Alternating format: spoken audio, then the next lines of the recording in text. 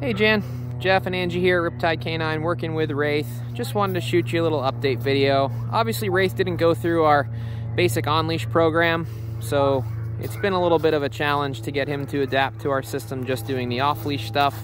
But now we got him going pretty good here. So here he is walking with Angie on her left-hand side, going into a down stay. Down means down and don't move until we tell you otherwise.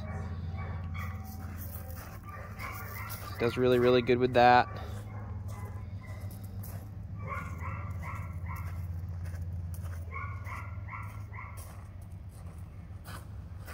Very nice.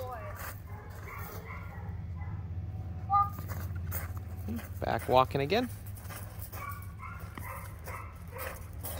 And then we're going to do the place command. Spent a lot of time on this place command, making sure it's pretty solid. So he's really good. So we have some rules for place. All 4 paws have to stay on the bed at any given time. He's allowed to sit down or stand. He can move around on the bed. He just can't step off of the bed. The only way to get him off the place is to return to him and either free him or walk him off. Yeah. So getting a little excited there with the free. Play with the ball.